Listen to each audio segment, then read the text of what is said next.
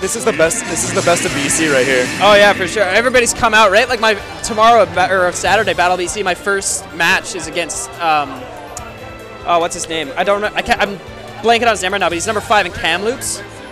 So that's like my first match. Oh boy. And I'm What's just like, Kamloops though?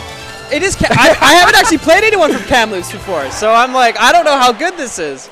Well, I know Larry went there once and just cleaned up, but then again, it's Larry Lur, so. Exactly. So we got the Luigi versus the Ryu matchup. Glen, the first thing that comes to mind is that, ooh.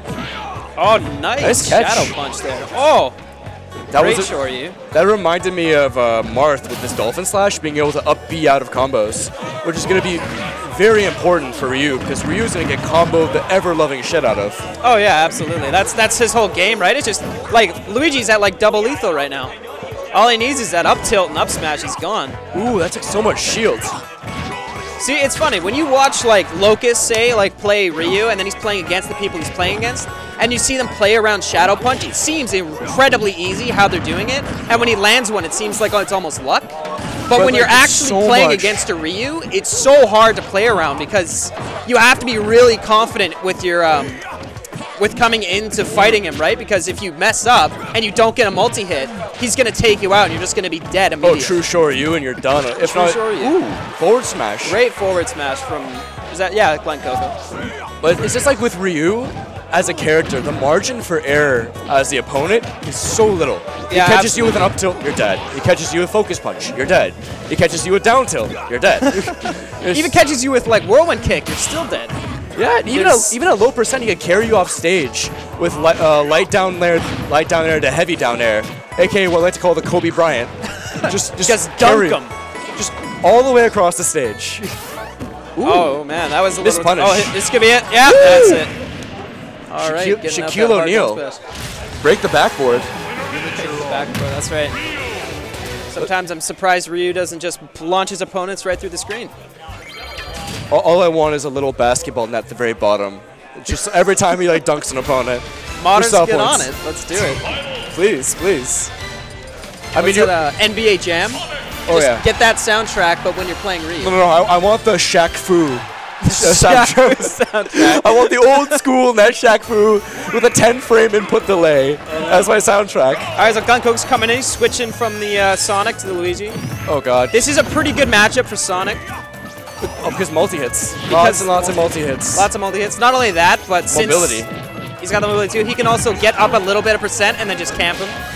Yeah, just time him out if he has to. You can but see, so far, it looks like, what is it called?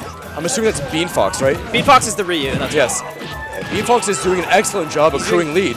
Fantastic. He's really keeping his, keeping up with him, making sure that he's getting the percent on that he needs. Yeah, because right now Sonic is one tilt, one focus punch away from being Shoryu to the moon. Absolutely. The scariest thing about Fox is you just always want to have an upper percent on him because the second you drop it below, he's just going to run away, or most Sonics, I should say all of them. I don't know about Glen Koko, but it's like if you get below a Sonic, then he'll just run away from you and try to camp you out. At least, you know, that's the Como strats anyway. Como strats? Como strats. Great true Shoryu. Ooh, the down smash. Sonic and what is it called? Ryu has a kill throw, doesn't he? No? At very high percent, like 180. Yeah, it's a kill throw in that, you know, it's like once you get high enough, anything's a kill throw, but it's definitely not consistent enough, especially since if you're playing Ryu, your opponent's usually dead by the time he's at 70%. Yeah, they're just one good smash or one good, strong tilt. Yeah, for sure. Uh-oh, Sonic is spamming the forward smashes. Is that a misinput, or is that just nerves? I'm thinking it's just nerves. He's been doing it a little bit, so it could be, it could just be him kind of panicking. I know the feeling, though. It's like, a lot of players I've talked to have a bad tendency of, when they're playing in these high-stakes sort of surroundings, that they sort of press a lot harder than they should. So instead of doing forward tilt, they're doing forward smash. Yeah, absolutely. I have that same problem I play Mewtwo, and I'll down smash. I'm like, why am I down smashing? Oh, I'm not down tilting. Whoops. It is a small hit. There's a smaller hitbox too than your down tilt. So it's. Yeah, no. Is like down smash on Mewtwo a good enough move? Kill confirm that you would want to use it often? No. I mean, it'd be a